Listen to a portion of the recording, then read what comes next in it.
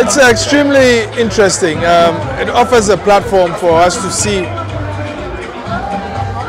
in one spot a lot of stuff that are Ghanaian patronized, Ghanaian made, and Ghanaian engineered.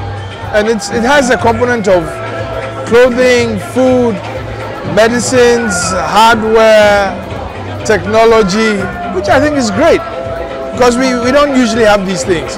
And so to start this initiative, I think is very good. And I'm sure the next time we'll find bigger space so that Citi can actually celebrate Ghanaian enterprise in a much more constructive way. But yeah, I'm impressed. I'm impressed. I mean, we still have a lot to do with getting our products ready for the export market. But the fact that we are moving beyond what was before, and we are seeing a lot of products here that would erstwhile have imported, shows that the right steps are being taken. And I'm sure the policy is driving it as well.